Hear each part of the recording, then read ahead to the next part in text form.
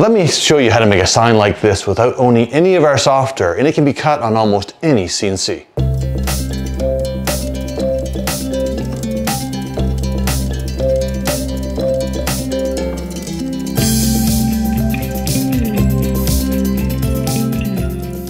Over the past few years, the price of a good quality CNC has dropped tremendously. There's one out there for almost every budget. So what is a CNC?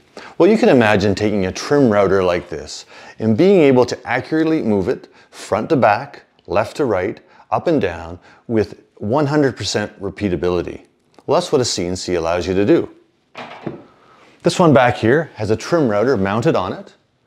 The gantry can move left to right, that's the x-axis. Front to back, that's the y-axis, and up and down, that's the z-axis. By inserting specialized tools into the trim router, we can use those to actually cut a project.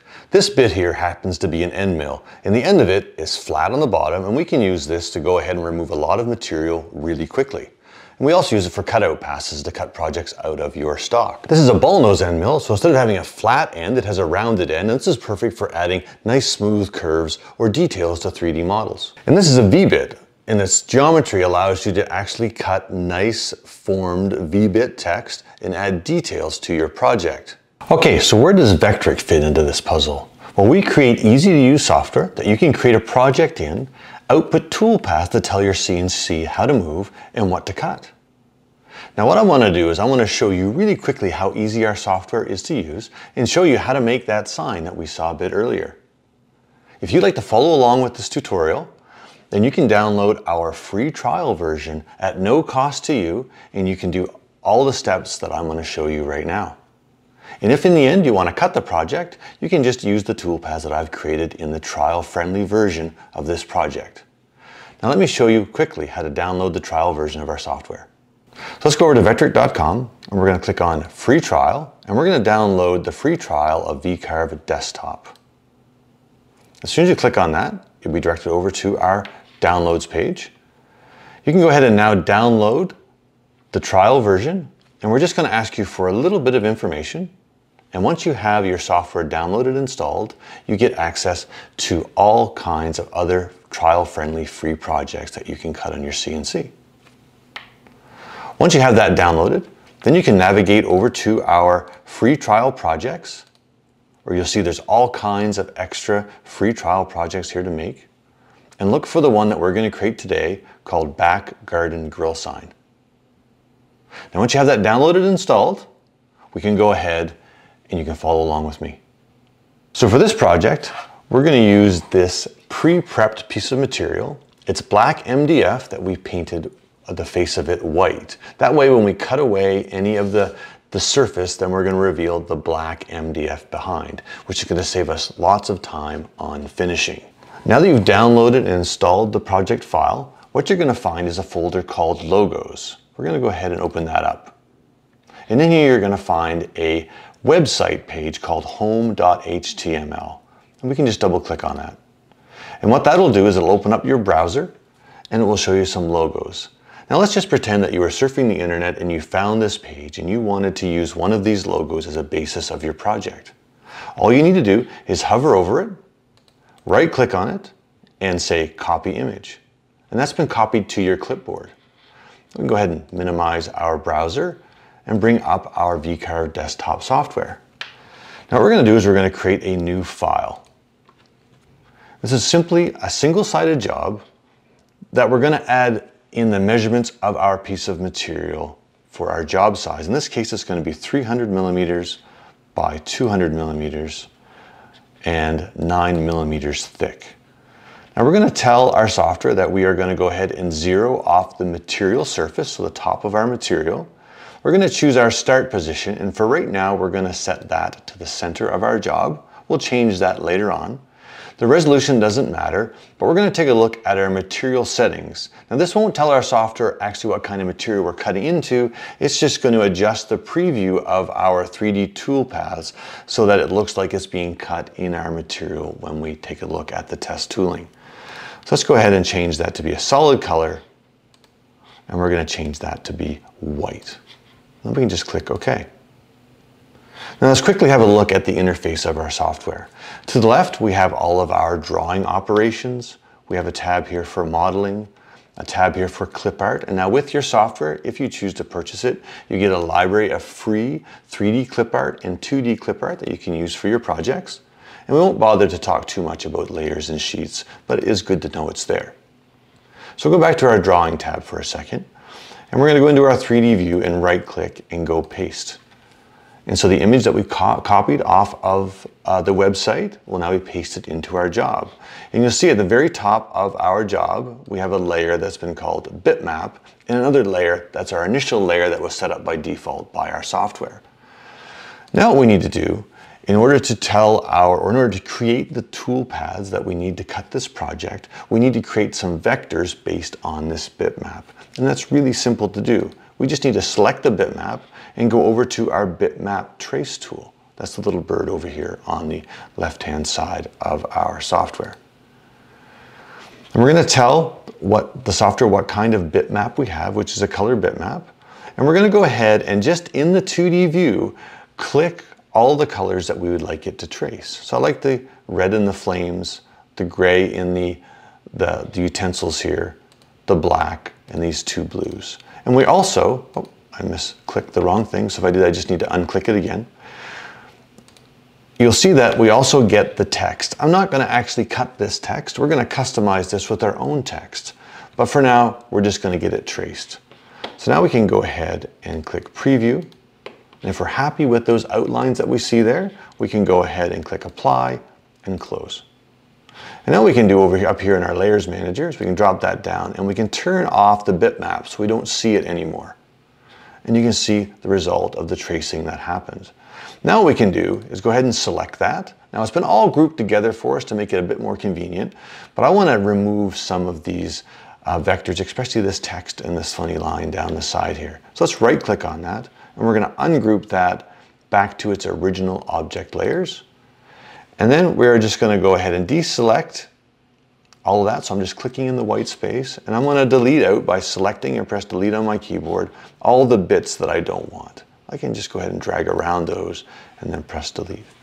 And there we have pretty much the basis of our sign, or the starting point of our sign. Now let's go ahead and add in a bit of text. We're going to use our text tool. We're simply going to go ahead and type in some text. So we're going to call this the back garden grill. And we can choose any font that we have installed on our computer. In this case, I'm just going to use Candera, or the one that's here. We're going to make it bold, and we're going to go ahead and click Close. And you see it's created that text over here. I can go ahead and drag it to the center of my job, hold down my Shift key and use one of these control handles, and I can go ahead and drag it to be as big as I want it to be. And I can use my cursor keys on my keyboard to nudge it up into place. So there we have the back garden grill text. Now I kind of like that, but I think I like to have it kind of curve a little bit so I can add some text below it. So to do that, what I'm going to do is I'm going to use a little bit of distortion. So I'm going to click on the distortion tool. And we're going to tell the distortion tool to create a bounding box around our text so we can go ahead and change the shape of this. We're just going to click Apply. And you see right now we have a box around our text. But these are straight lines. You can think of those as almost like straight sticks that we can't really bend. I like to turn those spans into something that I can actually curve. So if I right click on this bottom span here, this dot, I can go ahead and convert that to a Bezier. And then holding down my Shift key, I can go ahead and grab these two end nodes and using my cursor keys just to go ahead and drag those down. And you'll see my text is now bent. Now I have some space down here that I can go ahead and add in some other text. So let's go back over to our text tool again. And I'm going to type in friends, family, and fun. And we'll go ahead and we'll bold that up and we'll close that down. And again, we're just going to move that to the center of our job. And that looks pretty good. So now we have all the vectors now that we need to go ahead and create the tooling. So what I'm going to do is I'm going to go ahead and switch over to our toolpaths tab. And you'll see that now over on our right hand side we've got our toolpaths tab opened up. with all of our different strategies here. Now what we're going to go ahead and use is this V-bit that we talked about earlier to go ahead and cut out this design. So as long as we have closed vectors, we can do that. So the first thing we're going to do is set up our material. In this case now, I'm going to go ahead and tell the software where my starting point is going to be. I'm going to put that down in the bottom left. I also could adjust the thickness of my material, but that's accurate from before. But you should always double check your material thickness. I'm going to go ahead and zero off the top of my material.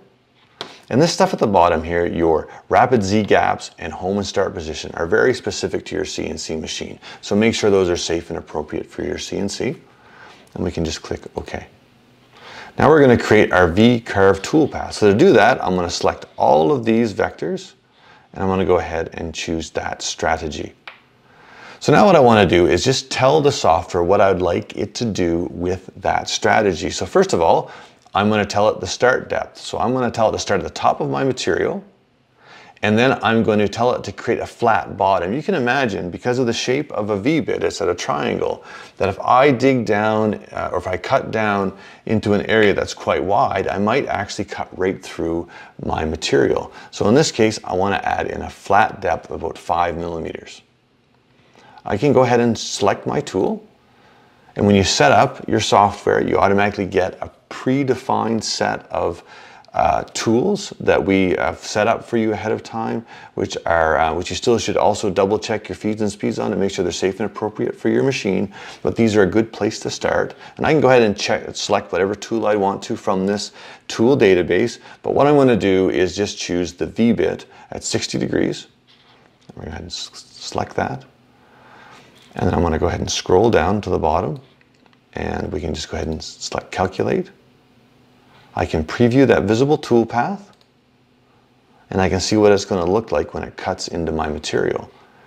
Now this is an accurate toolpath preview, so if your machine is set up properly and you've got the appropriate tool in there, then your end result should look just like this. So if this doesn't look right, then you should make the changes you need to get it looking right before you send it off to your machine. In my case, that looks perfect. But to make it a little bit better, I'm going to go ahead and simulate it to look like what it will look like in the finished product, which is the area that I just cut out should be black. So I'm going to color that black. And that's going to look like that in the end. And I can just go ahead and close that down. Now let's go ahead and save off that toolpath using the proper post-processor for the machine that we're actually going to cut this on. And then we'll walk over to the CNC machine and we'll cut it. So I got my V-carve toolpath saved off on my USB drive. I have my controller software up and running. Now your controller software is going to look different than this, but this is what comes with this particular CNC. Our CNC is all turned on. All I need to do now is to clamp down our material using these wooden clamps. And then I'm going to go ahead and put in our V-bit. This is the tool that we're going to cut this toolpath with. And then I'm going to tell the CNC machine where the start position is on this piece of material.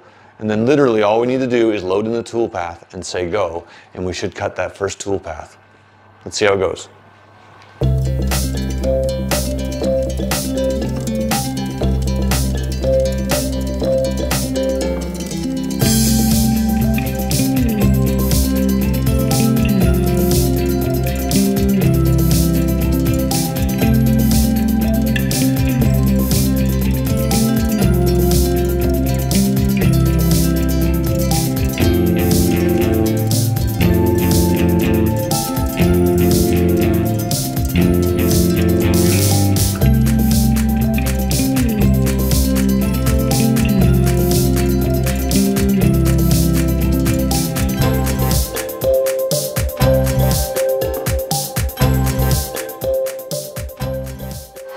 Yeah, that looks really good. I'm quite happy with that.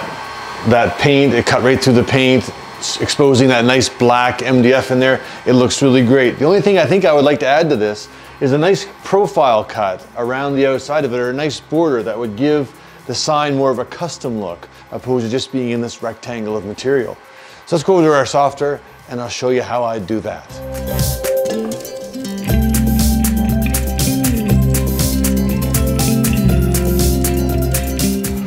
Okay, so now we're going to create a profile cut to cut this out with. And what we're going to need for that is a vector border. So let's go back to our drawing tab for a moment. Okay, and we're going to go ahead back to our 2D view. And we already have all those vectors selected, but if I didn't have those selected, I can just go ahead and marquee select all those if I'd like to. And I can go from the bottom right over to here. There we have all those selected. Now what I want to do is I'm going to create an offset vector. And this will create a border vector around the outside of that. So let's just go ahead and do that outwards about 2 millimeters.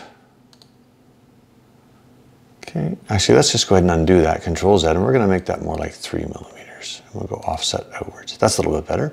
Okay, and what I want to do is I'm going to close that down, and holding down my Shift key, I want to select the vector that I want to keep out of that group. So I'm going to go ahead and just keep this outline one. And you can see that all the other vectors are selected still. I can press delete on my keyboard, and there we have it. It's gone now. Now all I need to do is to create that profile toolpath. So let's go back over to our toolpaths tab again. Let's close down our Save Toolpaths dialog.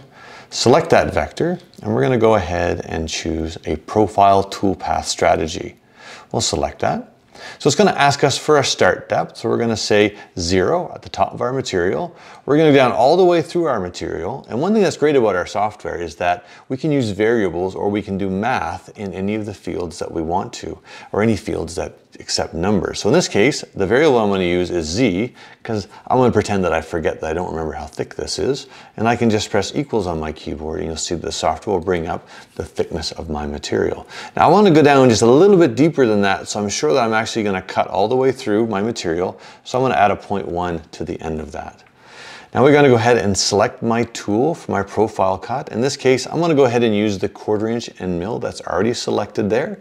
Now if I want to take a look at my settings, I can just select edit here, and I can see my settings for that, and these all look safe and appropriate for my machine. So I'm just going to go ahead and select OK.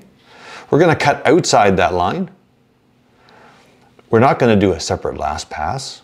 And we're going to go ahead and use tabs. Because our material is being held down by those wooden clamps, then we're going to need to hold in our sign into our material so it doesn't fly out in the end. So we can use tabs for that.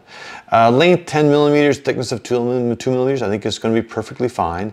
And we can edit our tabs. And I can just click on this vector where I'd like those tabs to be. And I'm going to choose nice flat areas so that tabs are really easy to remove in the end. I think that'll be enough tabs right there to hold it in place. So we'll just select close. And I've chosen to use 3D tabs, which you can choose to use 3D tabs or two-dimensional tabs if you'd like to. I prefer 3D tabs, but it's totally up to you. We're not going to worry about any of this stuff here, and we're just going to go ahead and rename this cutout, and we'll calculate that. And it's going to tell me that I'm going to cut through my material, and I'm already aware of that, so I can go ahead and click OK. And we can preview that visible toolpath. And there's the toolpath that we're going to cut, and you can see there are those tabs holding our sign into our material block.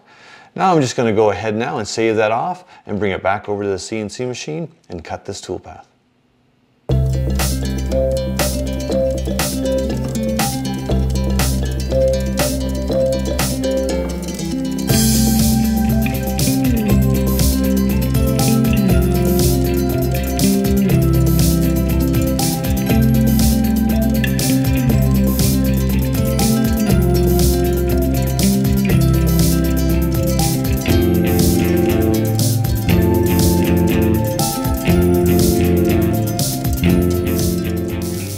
Wow, that looks really good. It came out really quite nice. I'm really happy with it, and the contrast with the white on top of the black MDF really looks sharp. The details are really good, and that didn't take long to design or cut, did it, in the end? So let me just take this off the machine, and then we can talk about it in a second.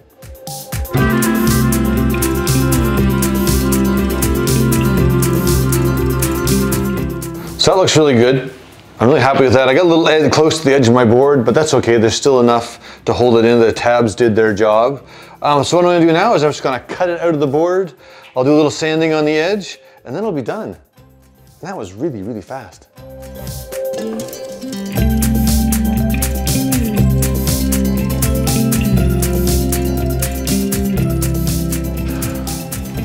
Well, there you have it. I'm really happy with that. What an easy project to make in our software. I simply download a bitmap offline, a quick bitmap trace, created some really, really simple toolpaths, and within a few minutes, I had this beautiful sign all ready to give to a friend. If you did go ahead and download our trial software and followed along with my tutorial, I hope that you understood everything. If not, there's a ton of resources on Vectric.com that you can go ahead now and look at and follow along with as well. There's a couple of great things about our free trial. First of all, it never expires, so you can use it forever if you would like to. We have a full library of trial compatible products or projects that you can go ahead and download and save off the tooling without even owning our software and run it on a CNC. And one other thing I want to point out is that if you do go ahead and use our trial software to create any custom projects, something you might want to create in the future, you can go ahead and save those. You won't be able to save out your tooling, but if you do go ahead and purchase our software and install it on that same PC as the trial version's on, magically your toolpaths will be unlocked and you can save those off. Anyway, that's it for me for now. I hope you enjoyed that, and until next time, have fun, be safe, and happy making.